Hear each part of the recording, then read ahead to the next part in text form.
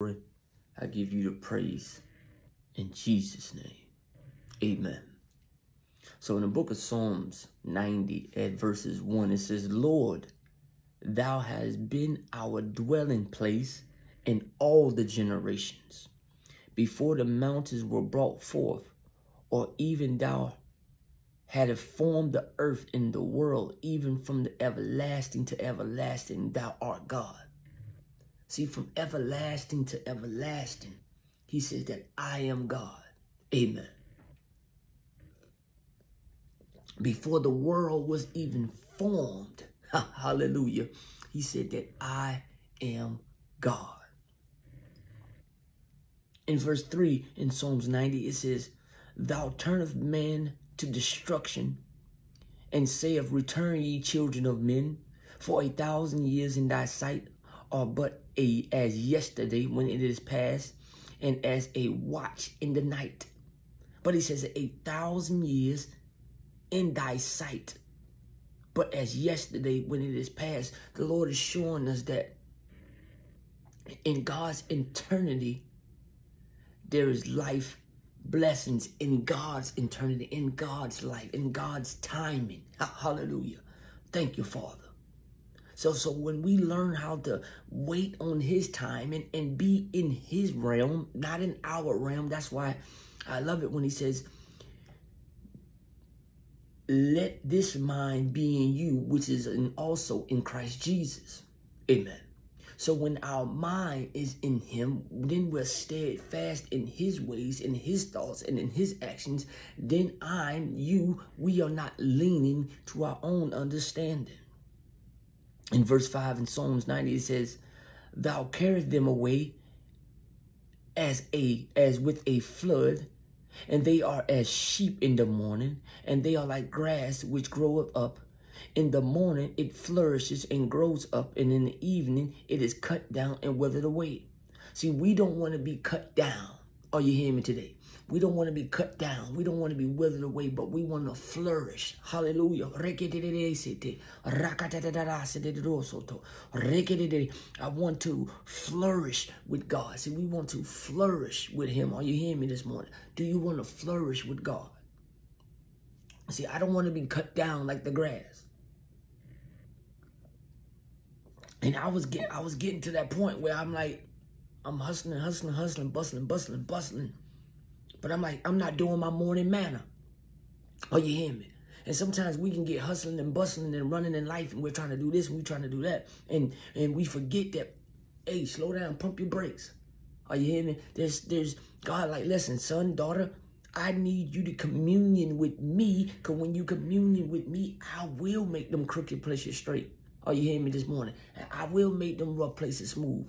Hallelujah. So when we're dwelling in the dwelling place, when we're consumed by him, come on somebody, in Psalms 90 and verse 7, for we are consumed by thy anger, and thy wrath are we troubled. Thou hast set our iniquities before thee, our secret sins in the sight of the conscience, of thy conscience.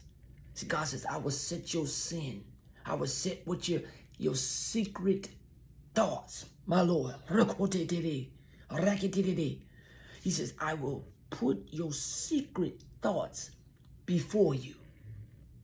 And sometimes we like, hey, God don't know what I'm going through, or God can't see this, or no man ain't going to see this. But God says, I know your secret thoughts. In verse 8, thou hast set our iniquities before thee, our secret sins in the sight of our conscience. For all our days are passed away in thy wrath, and splend our years as a tale that is told. Whew. The days of our years are 80 years and 10. You see, 80 years and 10. I want to hold on there for that for a second. Let me put a pin in that. 80 years and 10, right? But I want to live a life that is better than 80 and 10. Come on, somebody today. Do you want to live a life that is better than 80 and 10? Hallelujah. That is it found in verses 9. Wait a minute. That's Psalms 90. Yeah, verses 9, and all the days are passed away in thy wrath, and years, and in verse 10, and the days of our years are 70. And if by reason of strength that they be 80 years, yet in the strength labor in sorrow, for that is soon cut off and flew away. But see, our strength have to be in the Father, so our days are not cut off. Is somebody hearing me today? I'm not looking for just 70. I want to be blessed like how Abraham was blessed. I want my bosom to bless. I want my generation to be blessed. I want my parents, my children. Come on, somebody today. I want my children to be blessed. I want more than 70. He said, if be possible, if be possible. Verse 11, who knows the power of thy anger, even according to thy fear, so that it is wrath. So teach us to number our days, that we may apply our hearts unto wisdom. Teach me, Father. Teach me how to number my days, O Lord. And how do I number my days? That I commune with the Lord. I'm in a time, a prayer of Moses, the man of God. This was a prayer of Moses, of the man of Elohim. In Psalms 90, this is a prayer of Moses. See, Moses lived a life. But he wanted to see, it shows us that Moses was running after, he's running after God's heart. He's running after God's grace. He's running after God's mercy. He's running, and he's not trying to seek first this and seek first that, but he's like, Father, teach me your ways. So teach us to number our days, that we may apply your heart unto wisdom. Verse 13, return, O Lord, how long? And let it repent concerning the servant. Oh, satisfy us early with thy mercy, that we may rejoice and be glad all our days. Say, do you want to be glad?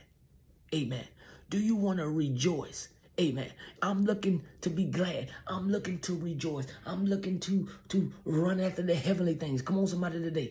Are you looking to run after the God in the heavenly realm? Thank you, Yeshua. Thank you, Jehovah.